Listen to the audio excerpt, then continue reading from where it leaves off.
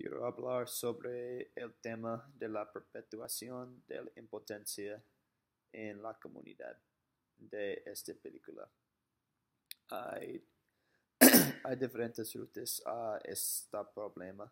Por ejemplo, acceso al idioma, uh, en acceso a educación y el aislamiento desde el resto del mundo.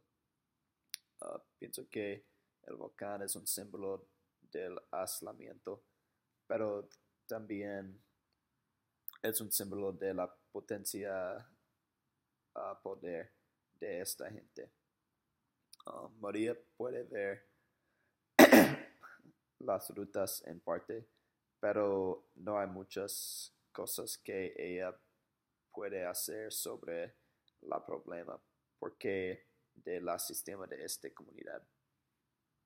Pienso que la película es en parte un intento um, para romper partes de este sistema, porque ellos están hablando sobre esos problemas y este es una manera que pueden arreglar el problema de aislamiento.